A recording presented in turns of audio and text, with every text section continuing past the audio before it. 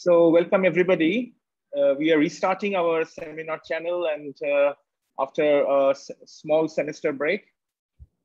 And today's speaker is Amitabh Virmani.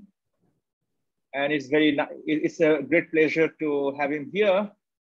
And he will be talking basically about black hole entropy and issues about how to reproduce black hole entropy from string theory in a special class of string theory models. And for that, you have to care about something called hair removal. So I will leave it to Amitabh to explain that, all of that. And yeah, over to you, Amitabh. Okay. Thanks, Ayan. So let me start by thanking Ayan and Suresh for inviting me to give this talk.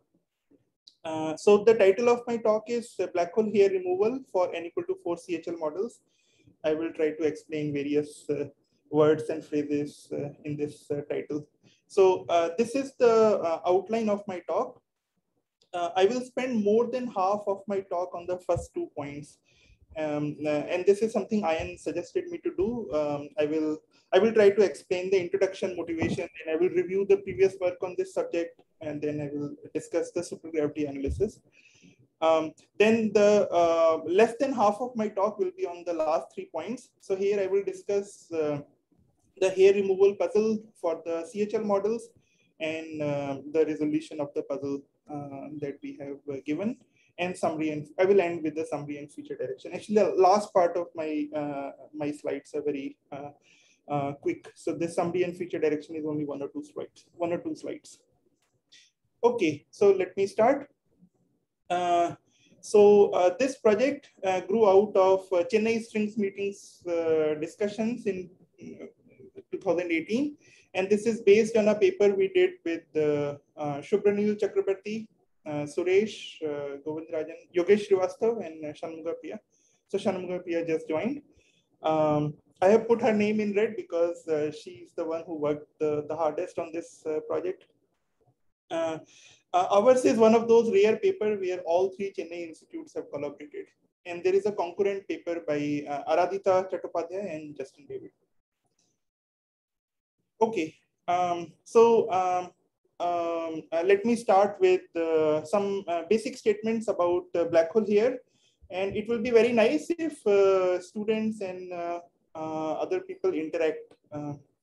I have tried to prepare the talk so that it is understandable to the younger people. This is what Ayan had suggested me to do. So John Wheeler famously made the statement that black holes have no hair.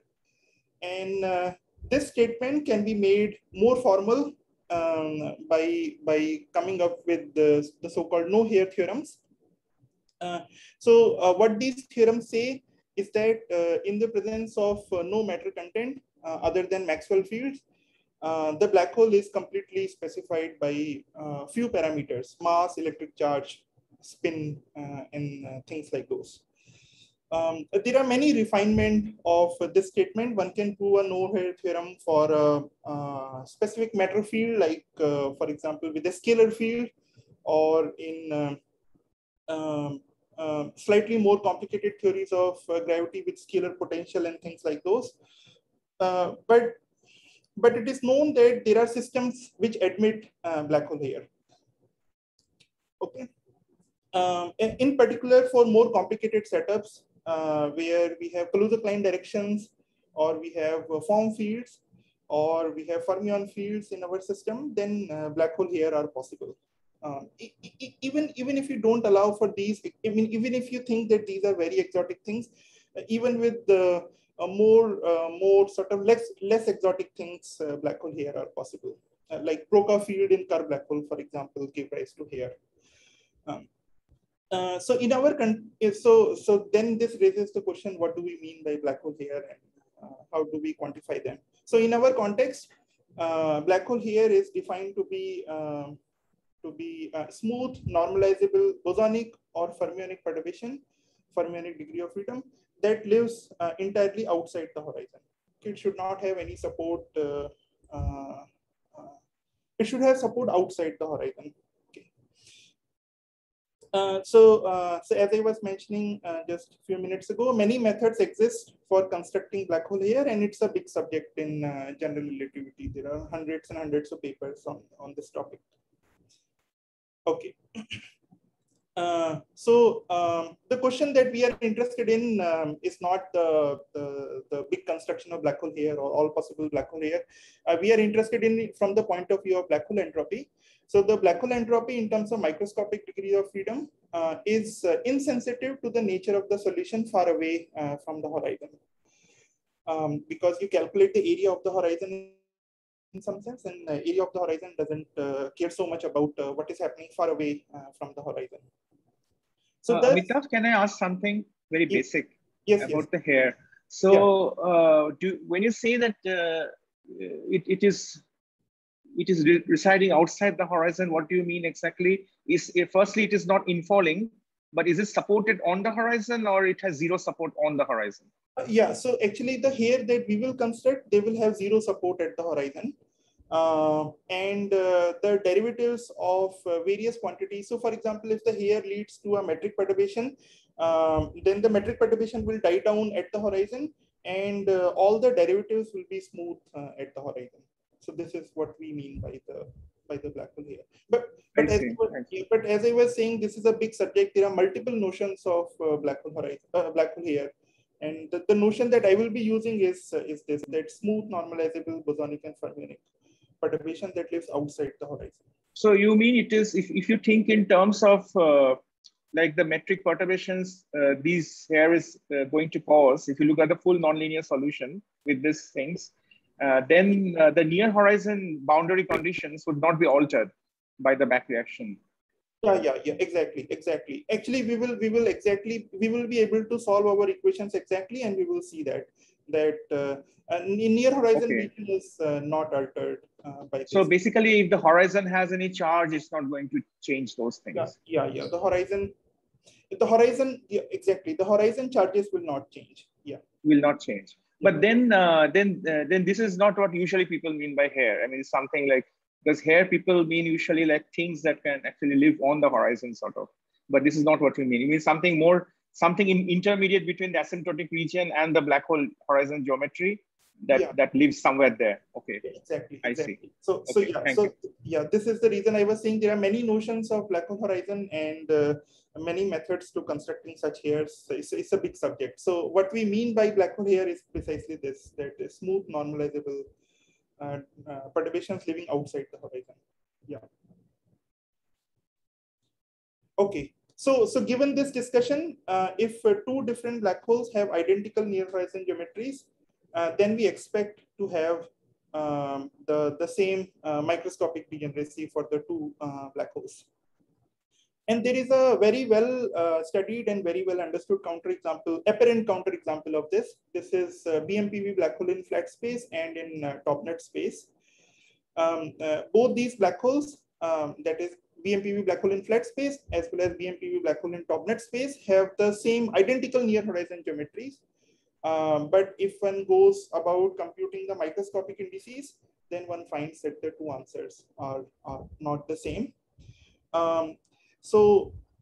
And these authors, Banerjee, Mandal, and Sen, Naumita Banerjee, Ipshita Mandal, and Ashok Sen, and these authors, Jatkar, Sen, and Srivastava, in 2009, they proposed a resolution of this conundrum, and they called it hair removal.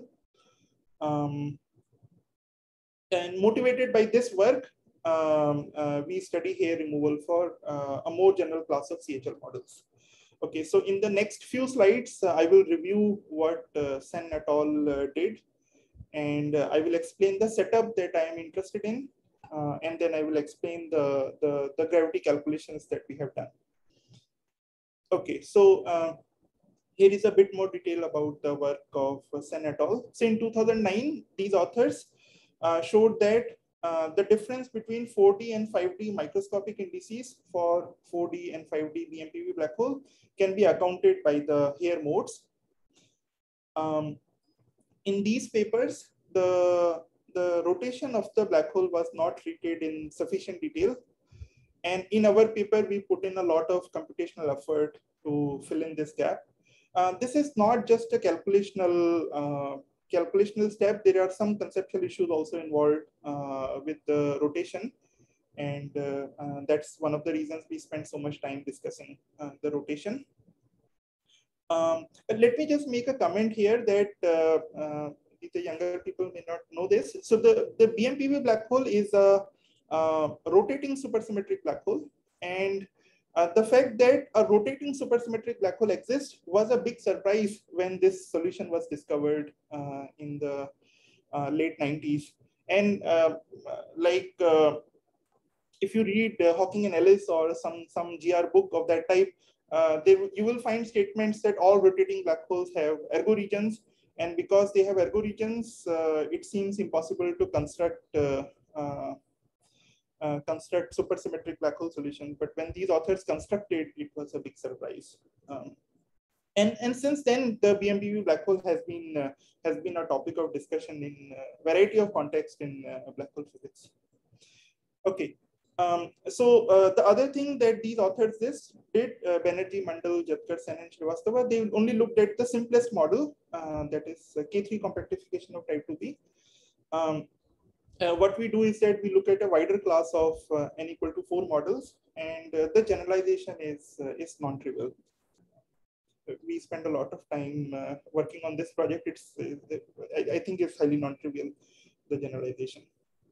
Okay. So let me say a few things about the models that we are interested in and the things that we do. So we are interested in theories with n equal to 4 supersymmetry. So exact calculation of microscopic indices are possible for these theories. And this subject has seen enormous progress over the year. Actually, this is not one of those hot topics these days, because almost all the progress was done, good amount of progress was done 10, 15 years ago. CHL model provides a rich arena for such discussion. The simplest calculations can be generalized to a wider class of models, and it brings in a lot of new physics, new details, and so on. So this is a topic of much discussion. Rich subject.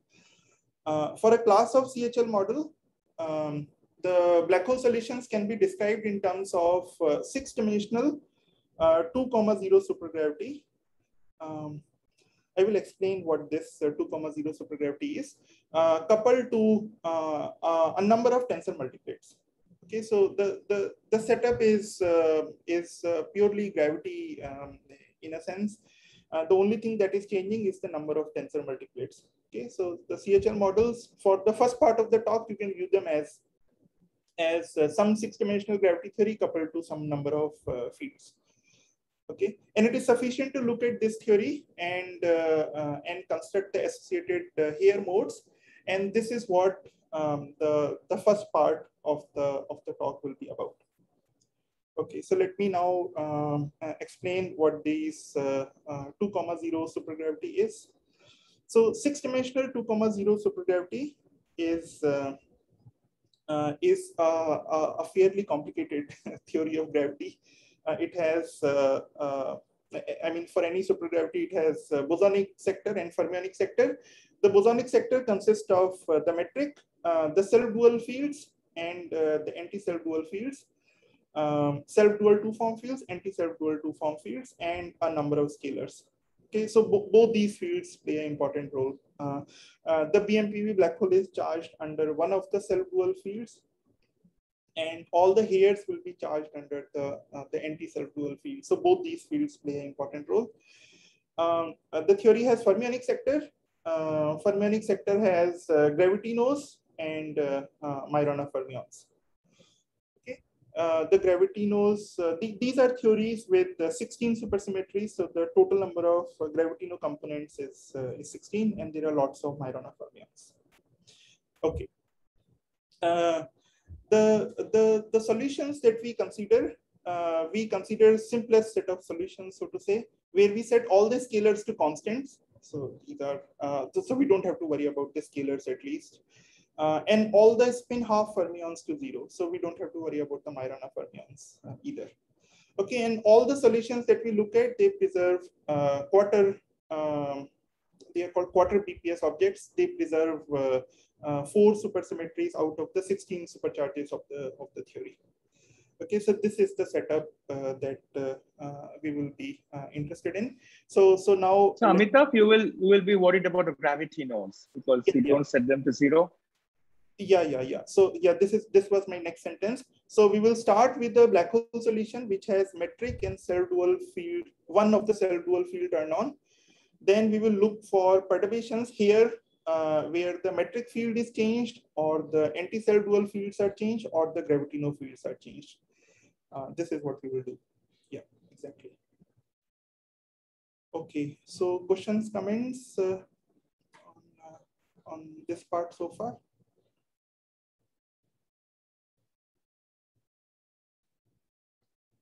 Okay, so if not, so let me continue. So the aim is to construct black hole here, and in particular, which here to cut or remove. So we will be discussing a class of here. Actually, discussing all possible here is hard, is perhaps futile, is not even known how to have such a discussion. But what we will do is that we will construct a class of here, and based on these class of here, we will be able to show that the matching happens. So the matching will be able to, we will be able to show that the matching happen only with this class of here. Okay. What do you mean by matching? Matching between 4D and, so you see, I started the talk by saying that the 4D and 5D, okay, I see. the microscopic indices are not the same. And the idea is that we construct here on both these black holes and show that once we remove the contribution from the here, then the 4D and 5D partition functions match. So that is the okay, idea. okay, thanks, yeah. Okay, so for the two black holes that we will study, we will only study 3 types of hair. This itself is very complicated, and actually we don't know how to construct other classes of hair. So, so these are the only 3 classes we know, and we will see that these classes are enough for our discussion.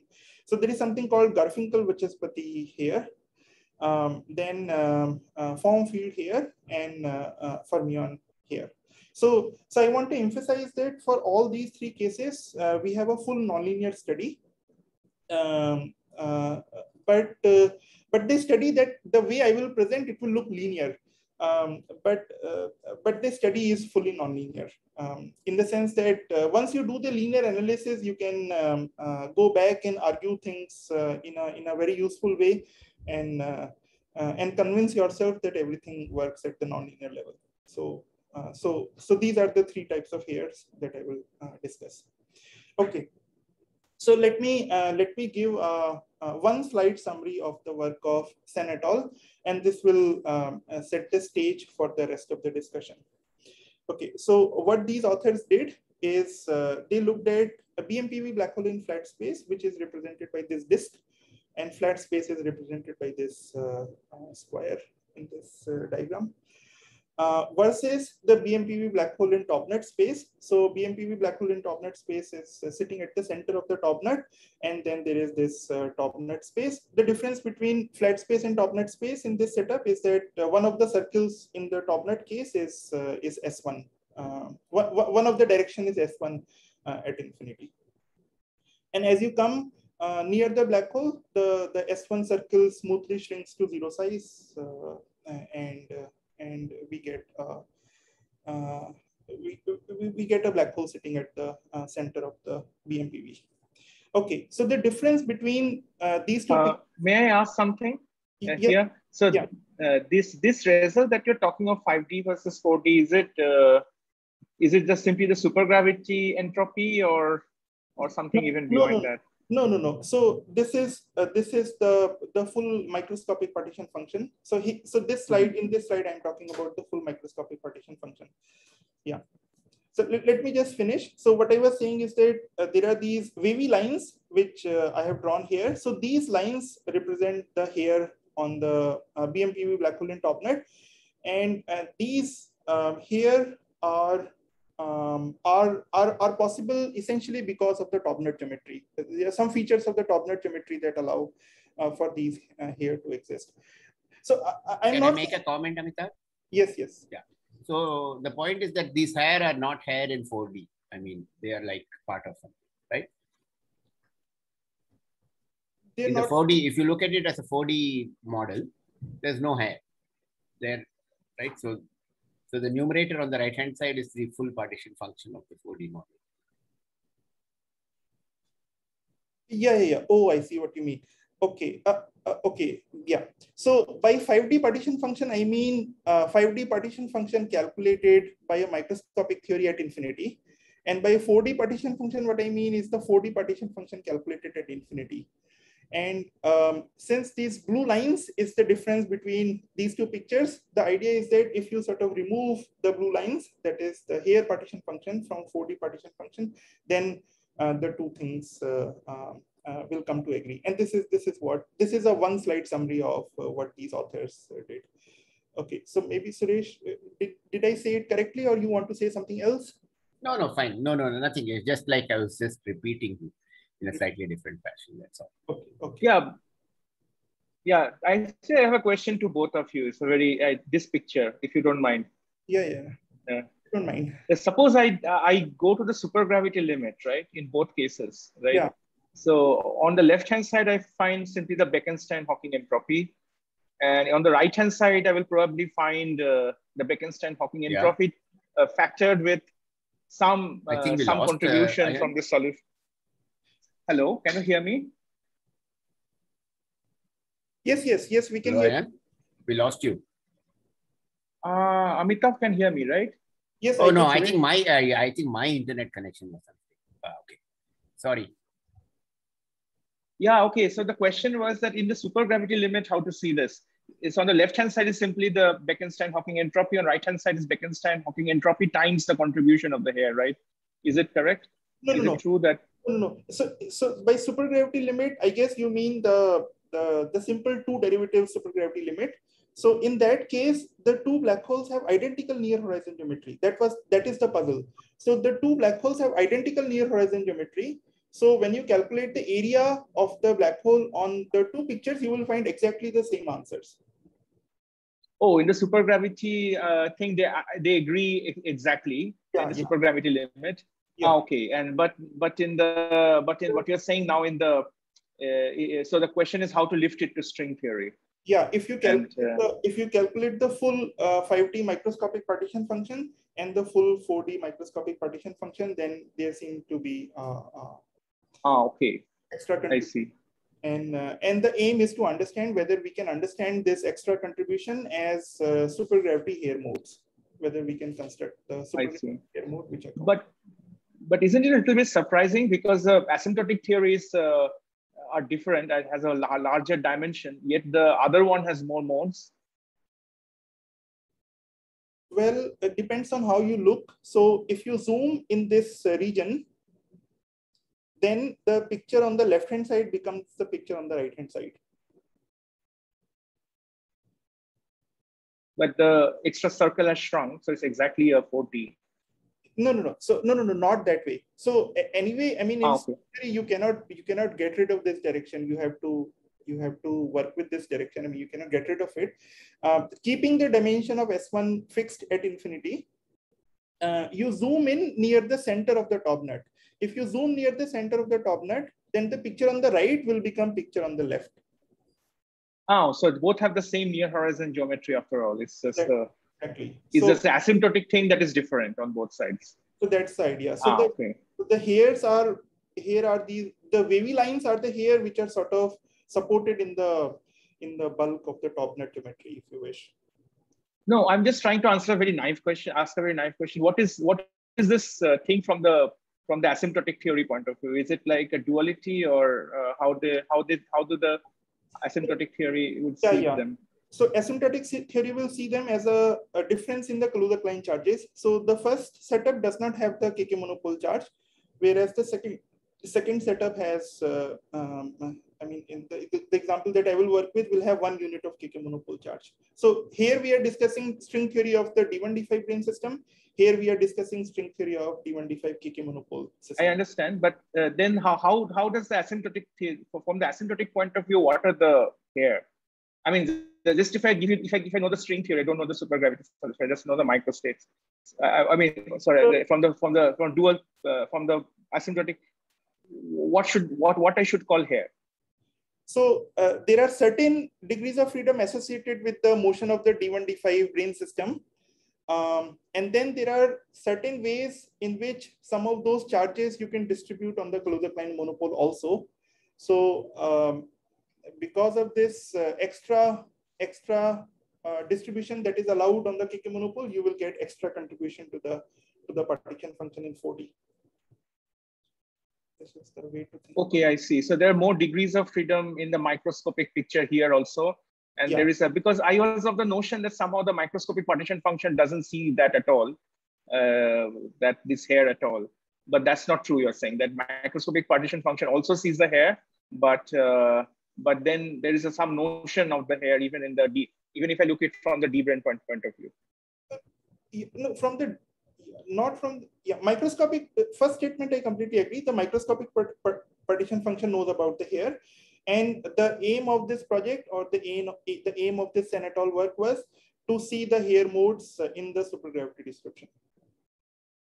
Yeah, but the question was whether there's hair modes, something like hair modes in the microscopic picture also in the weak coupling limit when you have the D-brains. Yeah. Actually, the phrase here there is a bit difficult to quantify. Yeah. Like what do we mean by in hindsight? Yeah, in hindsight we can say things. Yes. But when you do a microscopic calculations, you will not be able to. Yeah, this is what puzzles me, because if you have a definition of the hair in the supergravity picture, if I just go back to the weak coupling picture, when I have a D-brains, I cannot isolate the hair. So that looks a little puzzle to me. Like then this notion. No. You will see. It has some well-defined. Okay. It has a well-defined explanation in terms of. Okay. Sorry. Yeah. Okay.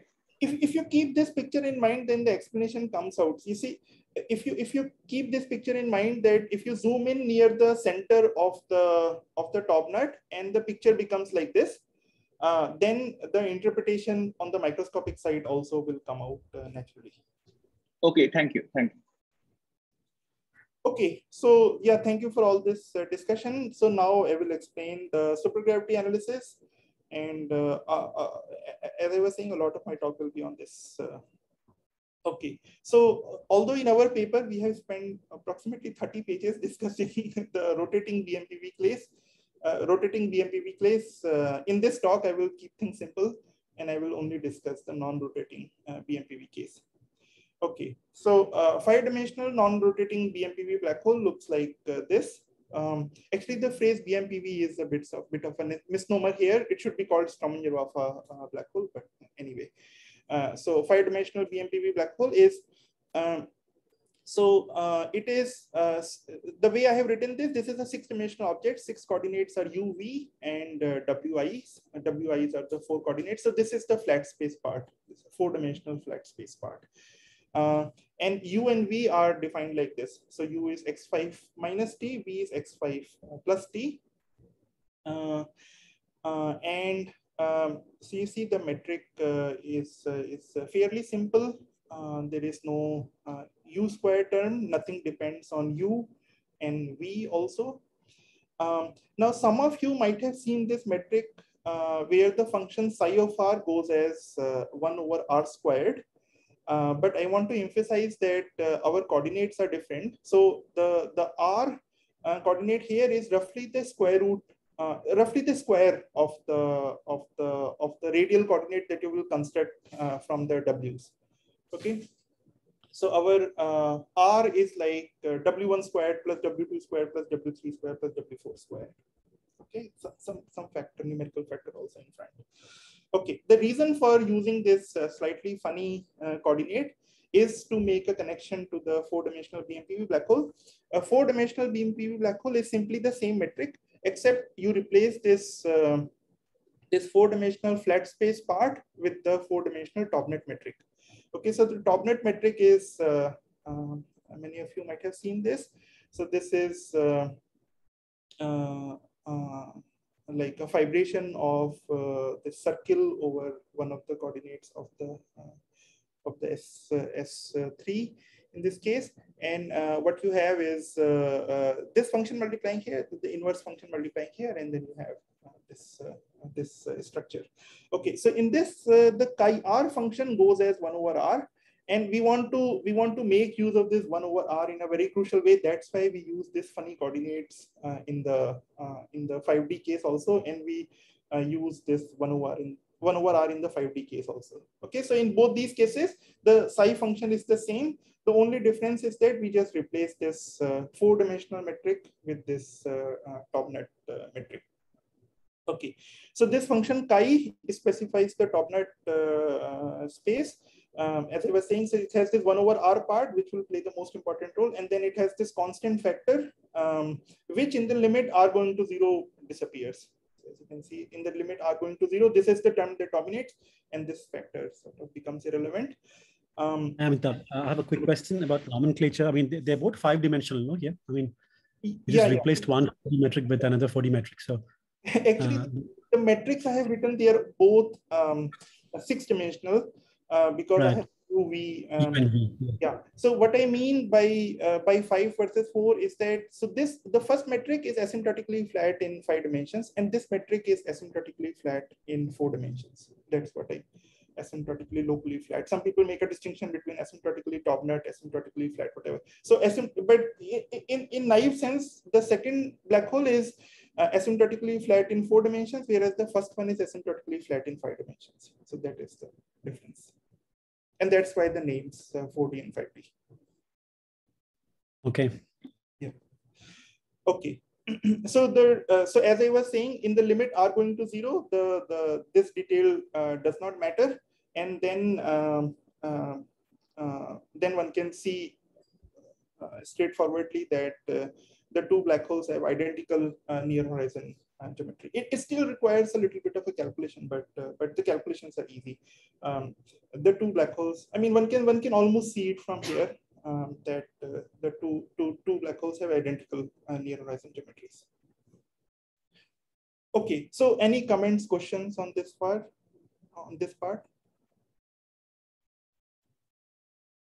Sujay, did I answer your question?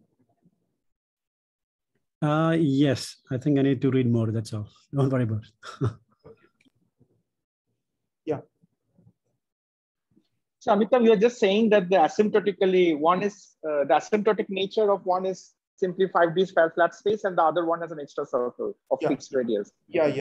Actually, Sujay, this picture might really help. So so if we use the r coordinate and don't worry about this factor at all, then the picture that we get is this, and this is asymptotically flat in 5 dimensions.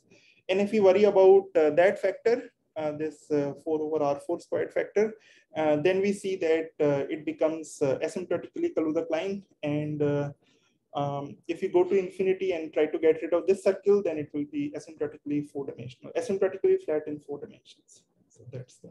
Okay. Okay, so now let me discuss the here. So I will call them here candidates because this is actually easier to explain. But we will see later that this does not turn out to be a proper here, but the construction is easier to explain in this case, and this is how I will start.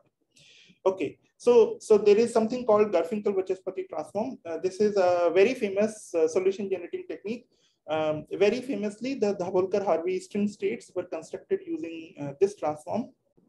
And a lot of the initial fuzzball solutions were also constructed using this transform. And originally, this transform was used for something else, for cosmic strings and things like this. So this is a solution generating technique which adds wave-like deformations on a metric. And since we are working with the black hole, it adds wave-like deformations on a black hole. Okay, so given a known solution, we apply this transform, we get a new exact solution.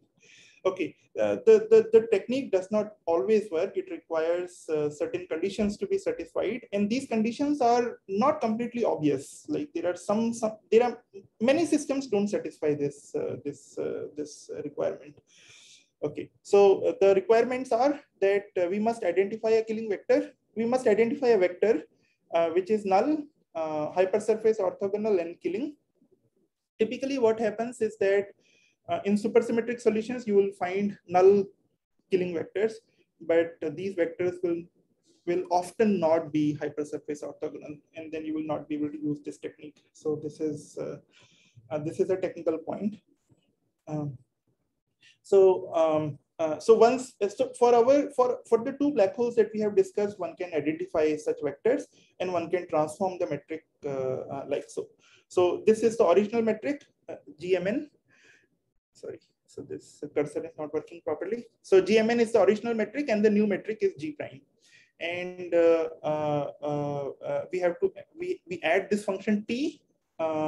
T is the function that satisfies box T equal to 0, and it is compatible with the Killing symmetries. So T also does not depend on the coordinate that we have chosen to be the Killing vector. Okay, so so can we use this to construct here? So we work with partial U. This is hypersurface orthogonal, and it adds deformation to the metric, and the deformation is independent of U. Deformation is independent of U. This is what I was saying here, that we choose K to be partial U, and the deformation turns out to be independent of U. Okay, so the new solution that one finds has the same null Killing vector. It's just a property of this transformation, and it adds a deformation only to the GVV component of the metric. So we can see this. So let me go back. So you see the metric only has cross terms, which is in U and V. And if we choose the Killing vector to be partial U, then K lower M will be only V. And since it is only V, if you do KN, you will only have deformation in the VV component. And this is what happens. You only find that there is a deformation in the VV component of the metric. And the VV component deformation is just some function T which solves this box equal to 0. And there are some details about how the sign inverse comes, which I'm not explaining. Okay. So Amitabh, very brief question. Is it like putting some deformation on the outgoing part? Actually, it is not. Yeah. Okay, it is not outgoing and ingoing. You see, my U and V coordinates are related to this X5 coordinate. So X5 is the circle coordinate, which is on which the branes are wrapping. So it is ingoing, it is like left moving and right moving rather than ingoing and outgoing. Ingoing and outgoing would be like if you use one of these coordinates, but we are not using one of these. We are using the U and V. Okay, but this part du dv, if you just look at this two-dimensional part, sorry, this not. So R is something else. Yeah, yeah. So the R, yeah, this is what I'm saying. The R we are not using. So I mean, okay, sorry, yeah. I understand. Yeah, these are. But why are you starting from the 5D? You should have started for the 4D, right? I mean, that's you're adding here to the 4D. Well, okay. So you see, these are. Okay, so I have to go back to this picture again. So you see this picture, the hair are not necessarily 4D hair. I mean, it's not like the hair only lives in 4D. The hair is sort of propagating in top nut space, which is in. Oh, 5D. Sorry. No. I was just thinking. My question was very whether you're adding hair now to the 5D, you're adding hair to the 4D only, right? So that's no. Okay. So actually, okay. So one more comment. So this picture is a bit naive. So you can think of some sort of red hair acting on the red hair, like sort of attached. Yeah, the red hair or blue hair, something attached on both sides also. So you can. I mean, this is the main idea. But there can be some hair on the 4D side as well as on the 5D side as well as on the 4D side, and you will see that the main contribution is coming from these blue wavy lines, but there are some contributions from the left hand side also. Like there are some hair modes on this also. There are some extra hair modes on this also, but the main contribution is explained by this blue wavy lines. Okay. Okay, so thank you for all these questions. Okay, so now so we have to find this function T. Okay, so this goes back to the earlier work of Callan, Harvey, Dabolkar, and other people. What they showed is that if you take this function T to be linear function in the Cartesian coordinates, then somewhat surprisingly, the metric still preserves the asymptotic flatness. This looks a bit surprising how this happens, but in order to explain this, I have to do some calculations, which I will not do. But this turns out to be the general story, that the solutions that one can seek for this Laplacian of t acting on Laplacian of t equal to 0 are the solutions which are linear in the Cartesian coordinates. And if you work with these linear Cartesian coordinates, then one can do some changes of coordinates and show that the new metric is asymptotically flat, and the functions that we have added, they represent momentum states bound to the original brane configuration. Okay, this is a famous work by Dhabolkar, Harvey, and Callan and other people. Okay, so because there are 4 these W coordinates, there are 4 arbitrary functions Fi that one can add, and all these functions are periodic in the V coordinate. Okay, so this was the discussion for the fermionic. This was the discussion for the Garfinkel-Vachaspati Hare modes. Now let us talk about the fermionic Hare modes. So fermionic Hare modes, we solve the fermionic sector equations of motion, as Ian was asking, and we solve it for the deformations of the gravitinis. We work with the undeformed background. That is to say, we work with the simple metric that I showed. And at this stage, we exclude the GV modes in the metric. But as I was saying, once you construct the mode solutions, you can go back and correct them and convince yourself that everything works at the nonlinear level. So I will not explain those things. I mean, those things are in our paper and also discussed to some extent in Sen's paper. Okay, so the claim is that these are valid solutions. One can find these, so one finds this solutions for the undeformed solutions, and these are valid solutions even in the presence of the deformations. And these are solutions to nonlinear equations, in fact. Okay, so now how to solve the Gravitini equation? This looks like a messy thing to do. Gravitini equations are messy.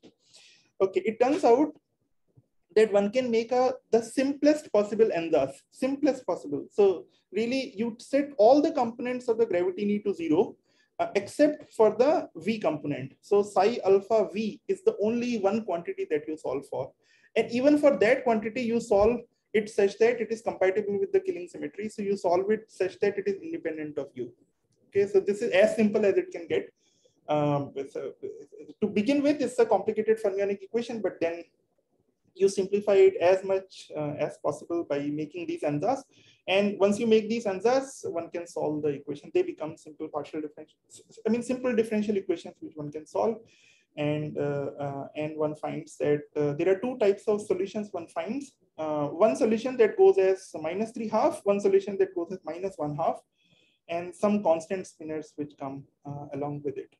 Okay, so these are 4 component spinors. So it appears that one has 8 possible Hare modes, 4 for each one of them. But we will see that these are the candidates. We will see they are not all good. So 4 of them will not be good. But at this stage, we find 8 such solutions. Okay, so questions, comments on the. So now I have finished the Hare mode construction for 5D black holes. Now I will talk about the 4D black hole. So you will explain what are good and bad here? Yeah, I will explain this. Yeah. Okay. Okay, questions from the students? I did not hear so far anything from the students.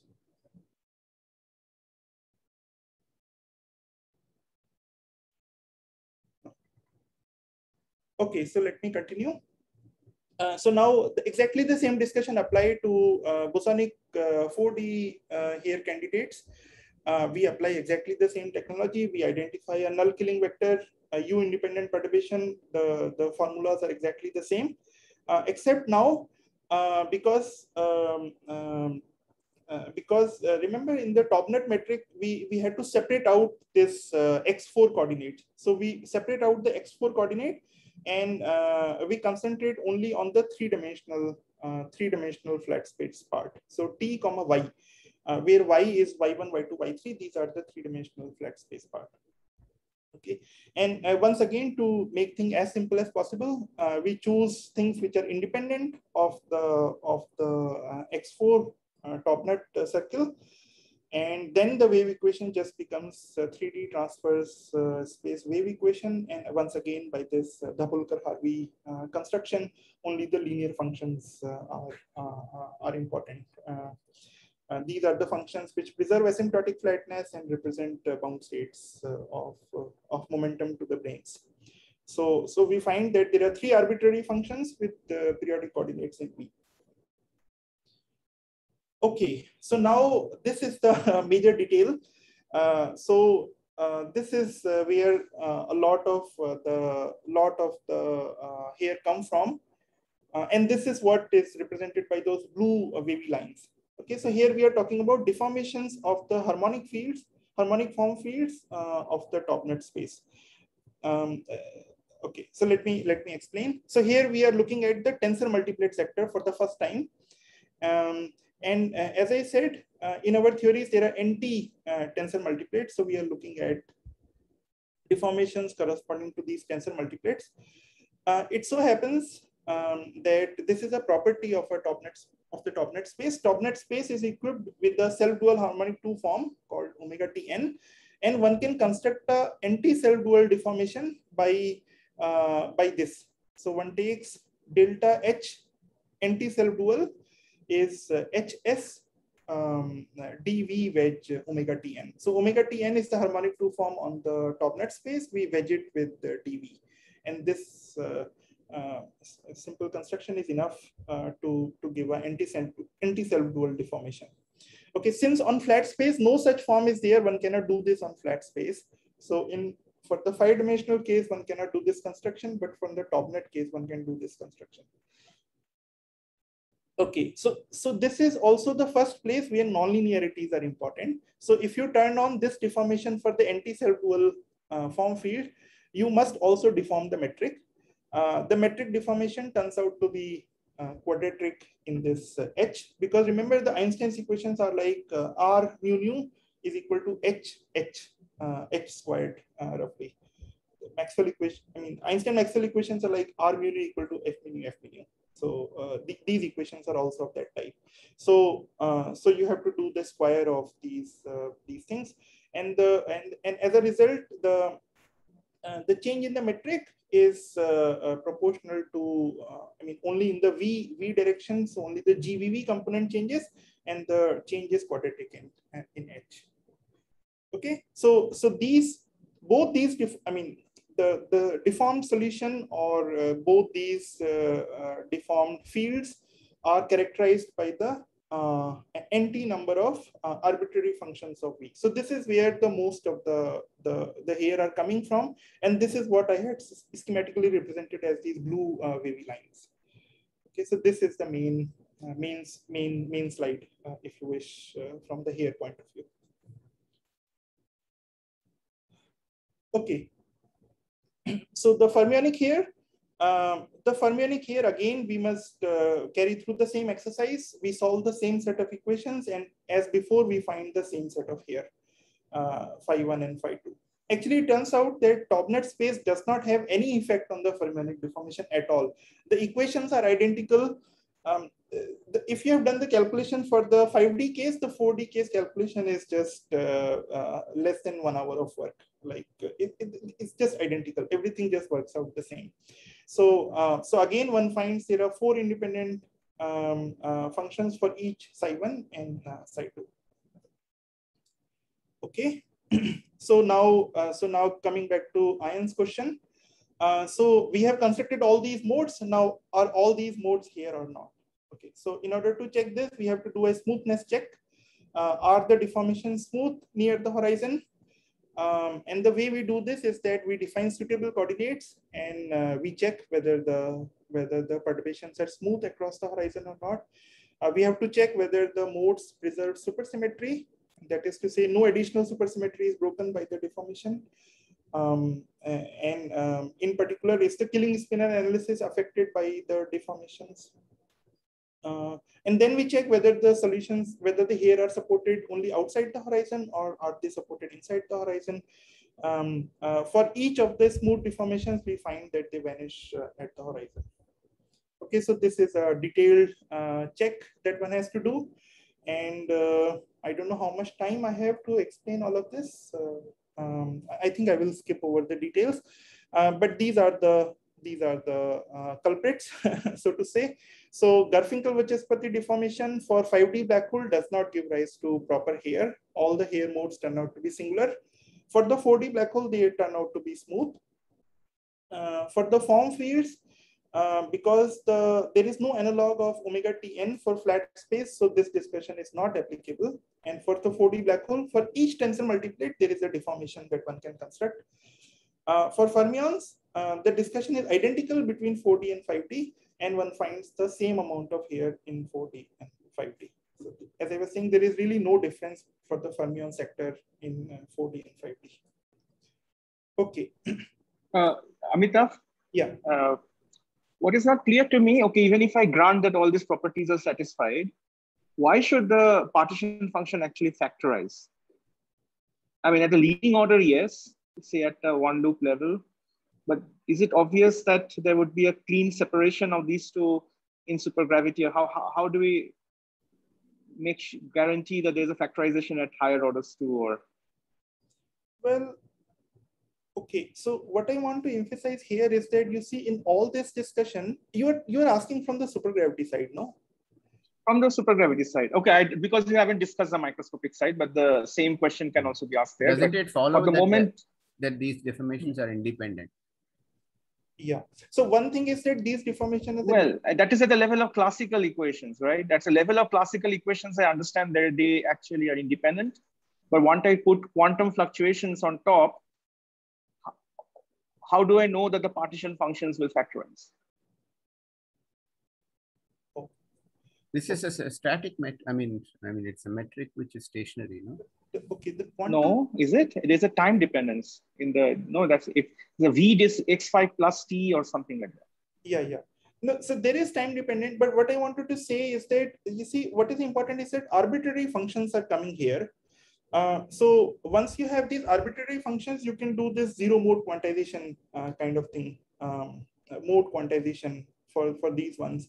And this will give rise to, I mean, one can, I mean, if you want to use QFT language, you can construct a Fox space for these excitations on the S1, and this will give you. No, I think what you're trying to say at the classical level, the action basically has two parts. You can split it into the contribution of the action coming from the horizon or from the horizon-like region, and then something from outside. So that's the natural split, right? Because the support of these solutions are anyway outside, and the action, it can only contribute as S will split into two parts, S1 plus S2, where S1 is simply the black hole entropy kind of thing, and the S2 would be that whatever the hair contributes. But what is not clear to me, at the level of quantum fluctuations, you could make such a split, that's all. This I don't know how to usefully answer.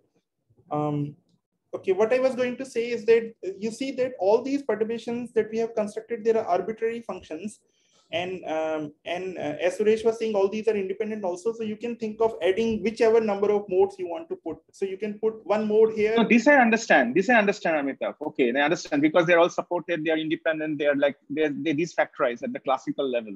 Yeah, that's for sure. I mean, these three conditions should be good enough to be convincing people that these are like contributing the index, and there's this factorization of the indices. Yeah, so no, that is clear. But yeah, but it's just what is not clear to me, that what's a clear separation between these two, like black hole and hair, at the level of like a partition function of super. Like for example, if I take this sense approach of quantum entropy function, how one can. Yeah. I mean, how to do this? I mean, how to really make this distinction? Yeah. At beyond leading order. Yeah. So I mean, I can just make a comment. I don't know how to do that calculation. So in sense, quantum entropy function, what one does is that one looks at ADS2 region, and one does path integral calculation in the ADS2 with the ADS2 boundary conditions. Now, since all these modes, they vanish at the horizon, they are all supported outside the ADS2 region. So if one does the sense quantum computation, one will only find the the partition function, which is sort of like the denoted by this black circle, one will not see the blue lines. So basically what you're saying, we should put some kind of a cutoff inside the solution and do separate path integrals and then glue them or something of that kind. Exactly. This is the picture. But still that is not clear how the factorization works, right? Because you can have, in the intermediate level, you can have contributions from many, okay, anyway. I mean, okay, there should be some explanation of this. Maybe okay. I'll give you a microscopic comment on from the microscopic side.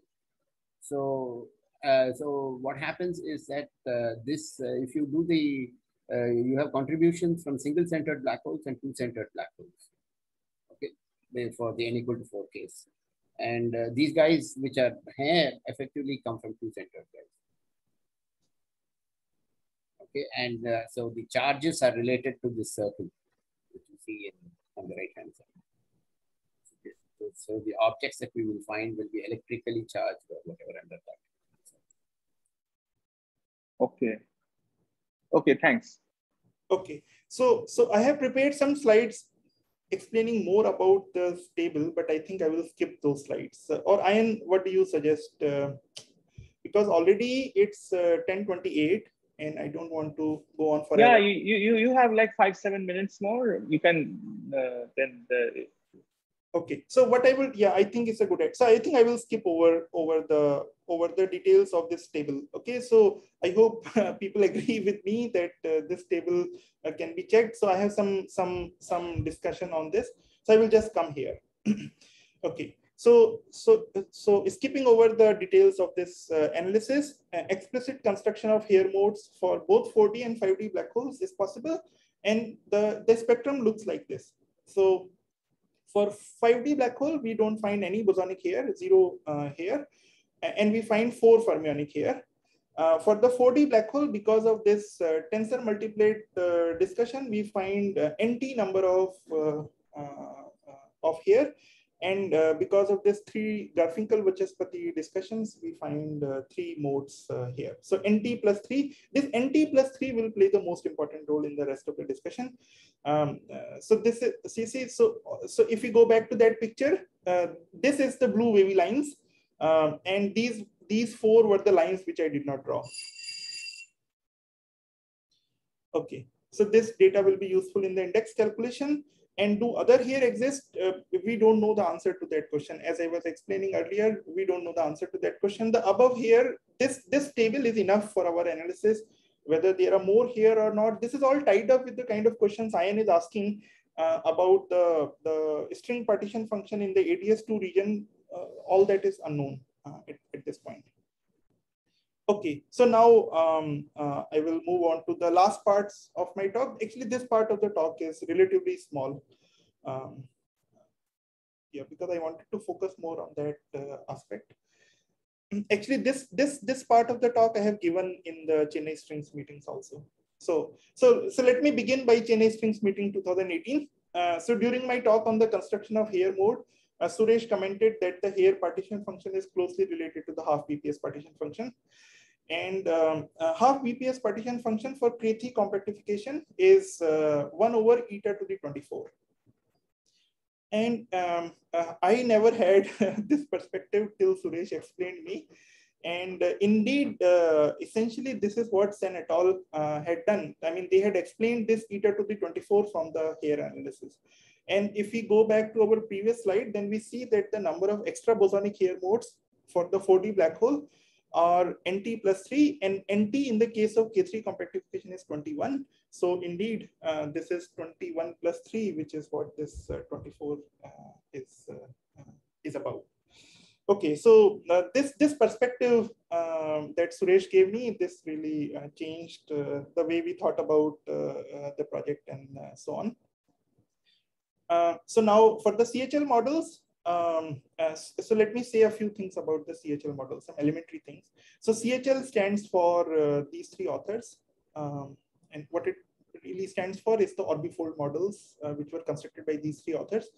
The key feature of this model is that they have smaller number of vectors. That is the main idea.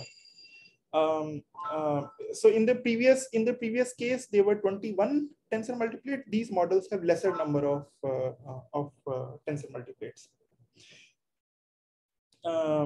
Lesser number of vectors, depending on which perspective you take. Suresh prefers the 40 perspective. I prefer the 60 perspective because I have much more intuition in 60, whereas Suresh really thinks in 40. Then the K3 compactification, but all these models have the same amount of supersymmetry. These models are obtained by orbifolds of type 2B theory. And the way we have to do this is that we have to do some sort of orbifold on K3, and then there is some action on the S1 also. So the orbifold group generated by G acts on the elements of the cohomology of K3, on the self-dual and anti-self-dual harmonic forms of K3, and the action also involves shift along the S1. Okay, so now to obtain the lower dimensional supergravity description, we only keep the G invariant fields, the fields which do not change under the orbifold action. And since we only keep the G invariant field, we only see the G invariant here. So if we repeat all the hair analysis, we will only see the G invariant here. And this was the puzzle that we were stuck with for I don't know how many months. So say take the Z4 CHL model, and the number of tensor multiplets for this model is 7. So using our analysis, we will only find 10 here, NT plus 3, 10 here. But then the here partition function, which is according to the Chennai strings missing 2018 discussion, should be the half PPS partition function, which is this function, eta to the 4, eta 2 rho squared, and eta 4 rho to the 4. So how in the world are we going to get from this discussion to this discussion? This is where we were stuck. I'm sorry, I have a question. So in previous slides, you had said that NT was the number of sort of harmonic forms on tau naught. Is that correct? It's related to. And so for the K3 case, this is simply the number of harmonic forms. For the CHL models, one has to look at the invariant, certain invariant harmonic forms under the orbifold action. Yes. Oh, I see. Now I just want to understand how that relates. I mean, in tau naught space, I didn't really understand how. No, there's no tau-net. Don't think of tau-net. It's just harmonic forms on K3. Yeah. So that this discussion is not related. Actually, in the CHL model, you can talk about 5-dimensional CHL model, or you can talk about 4-dimensional CHL model. So at this stage, the discussion really does not distinguish between 4D and 5D. Yeah. So this is the reason I prefer to think in 6 dimensions. So this was a big topic of discussion for our collaboration. I tried to write the whole paper in 60 language, and Suresh tried to convert many of those things in the 4D language. I really prefer to think the CHL model in the 60. Actually, they are really 10-dimensional models, but it's simpler to think in terms of 60 models, 60 fields.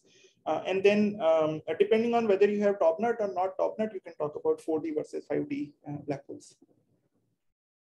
So this NT really doesn't have anything to do with harmonic forms on top nut space. Yeah. The NT has nothing to do with, NT has nothing to do with the harmonic forms on top nut. Yeah, this is really about harmonic forms in K3. Yeah. Okay. Okay, so so this was the puzzle that we sort of got stuck with at the end of 2019, one can say, or so. So then, what is the resolution of this puzzle, and how did we go about this? Okay, so I will explain the resolution of this puzzle for the Z2 model first, and then I will explain for the Z4 model. Okay, so let us schematically denote Y to be the K3 directions and X to be the remaining 6 directions. Okay, so all the directions that I have discussed so far, they were all in 6 dimensions. So those are now all denoted with X. Okay, and the directions that I have not discussed so far, these are the K3 directions, these are Y. Okay, so now in 10 dimensions, the Raymond 4-form field schematically decomposes as C4, which is a truly 10-dimensional object, which knows about K3 as well as about the 6 dimensions. It decomposes in this form. So this is the part which is coming from the fields that we work with, the supergravity fields. and this is the harmonic forms on the K3. These are the harmonic forms on K3. Okay, and this was discussed by these authors in 95. Okay, so where as I said earlier, so as I said just now, where these are the self-dual or anti-self-dual harmonic forms on K3, and these are the supergravity fields, massless supergravity fields that we see in our 6-dimensional description or 10-dimensional description. Okay, so on the elements of the cohomology of K3, the orbifold group acts. And in this case, because I'm talking about the Z2 model, the orbifold group of order 2 acts. Okay, so the way it acts is the following. We have to understand the details of how this group acts. So the way it acts is that under this action, there are 8 anti-self-dual harmonic forms which have eigenvalue -1. So the decomposition works like this. The H11 of K3 is 20. It decomposes as 1 plus 19. So 1 is the self-dual form and 19 are the anti-self-dual form. And this 19 further splits into 11 plus 8. So 11 are the 2 forms which are left invariant under the Z2 action, and 8 are the 1 form which pick up this eigenvalue -1 under the. So sorry, I'm the little stupid question. So this eigenvalue could be either -1 or 1, right? This is the Z2. We're talking eigenvalue under Z2.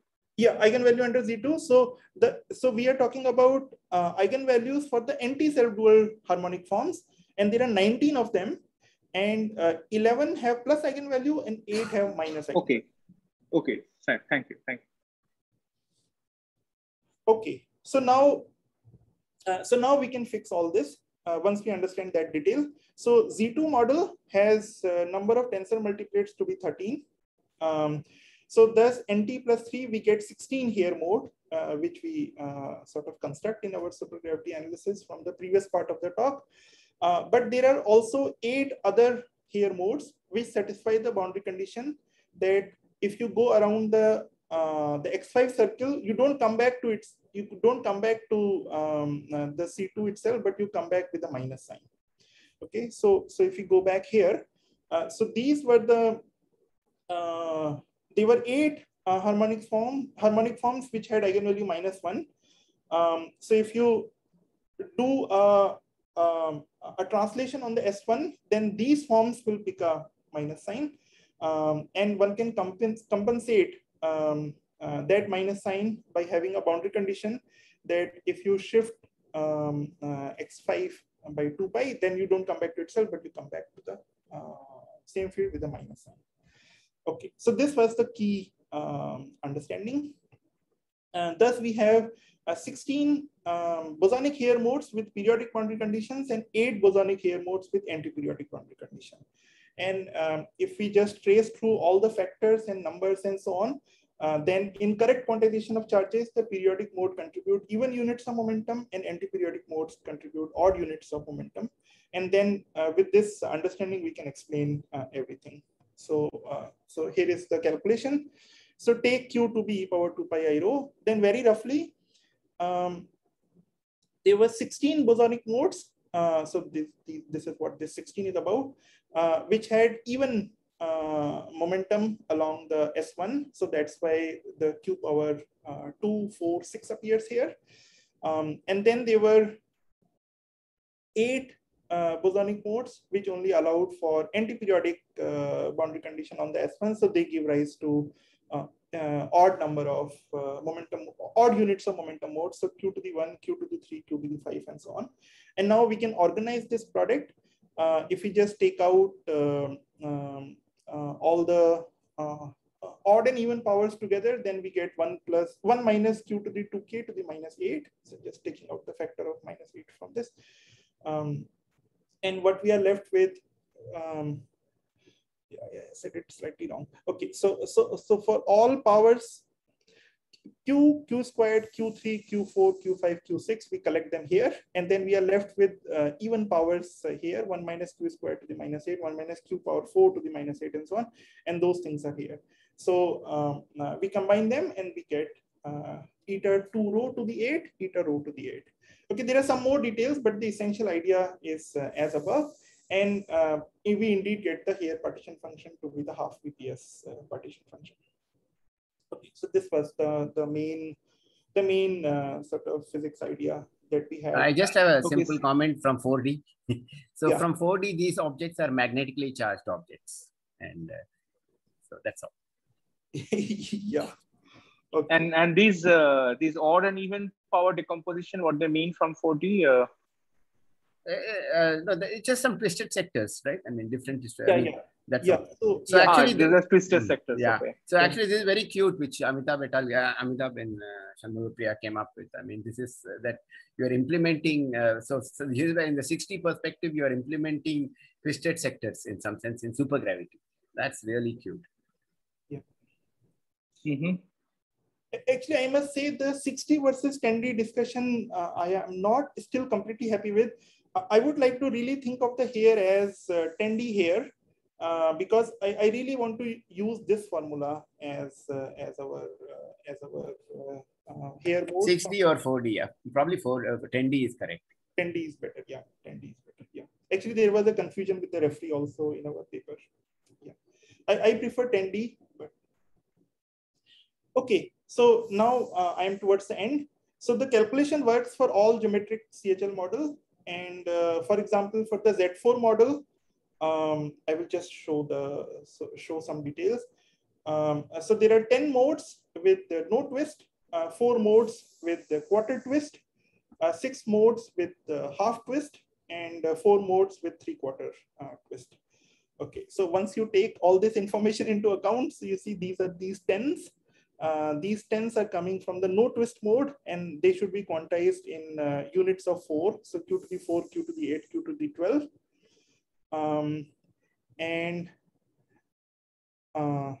Okay, and the 3/4 twist are these ones, the half twist are these ones, and single twist are these ones. Okay, so now if you have patience and energy still left, you can go through this calculation and you can convince yourself that this is how it will get organized. So all the integer powers, you can sort of collect them here. And then you will be left with the difference of 2 and 6 here. The 2s you can collect here, and the remaining 4 you can collect them here. And this is how you will get. Why there is no multiple of 3 here? Eta 3 row to something. No, all the twists. Because all of these could be okay. It's okay. I see. Yeah. Sorry. Yeah. Okay. I got it. Yeah. And this is what will give you this eta to the 4, eta 2 row to square, eta 4 row. Yeah. Okay. So we indeed get the half OPS partition function. Okay. So this is all. So let me just end. So for CHL models, the puzzle of 4D versus 5D index mismatch is more challenging due to the presence of the twisted sectors. We identify hair modes in the untwisted as well as twisted sector. We show that after removing the contributions of the hair modes from the microscopic partition function, the 4D and 5D horizon partition functions agree. So this point that whether we have actually got the 4D and 5D horizon partition function, this can be debated because of the discussion that we had just now with Ayan. Most likely this is the correct partition function, but we don't have a clear understanding of this. Special care is taken to present details on the smoothness analysis of the hair modes for rotating black hole, and thereby we filled an important gap in the literature. I did not explain this in detail because this requires some more discussion. Okay, so now we have a work in progress. So this is twisted twining partition functions. So using the ideas which are central to the CHL model, i.e. orbifolding by the abelian group, one can define a richer class of partition functions. So these partition functions are called twisted twining partition functions. This was done by Ashok Sen in 2010 and Suresh Govindarajan in 2010. There are more papers on this. The only time where Ashok was my competition in my whole life. Okay, yeah. The 4D and 5D counting are known for these partition functions also, and a very similar hair removal story can be done for these for this case. So this is something we are working on with Abhishek Chaudhary, Sutapa Samanta, Shanmuga Priya, and Suresh Govindarajan. So hopefully we will finish this paper in some time. And thank you. Thank you, Amitabh, for this great talk. I really enjoyed it. Thank you. Thank you. Okay. Okay. So some questions from students, especially. Yeah.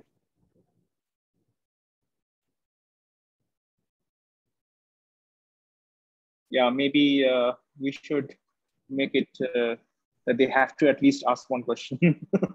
Okay. All right. Anyway, in that case, since there are no further questions, let's thank Amitabh again and see you next week. The next week, the talk will be again at the same time, 9:30 a.m. It would be on fracton hydrodynamics. Hope to see you. Yeah, the speaker would be Paulo Glorioso from Stanford. Okay. Very good. Okay. Bye. Bye everyone. Bye.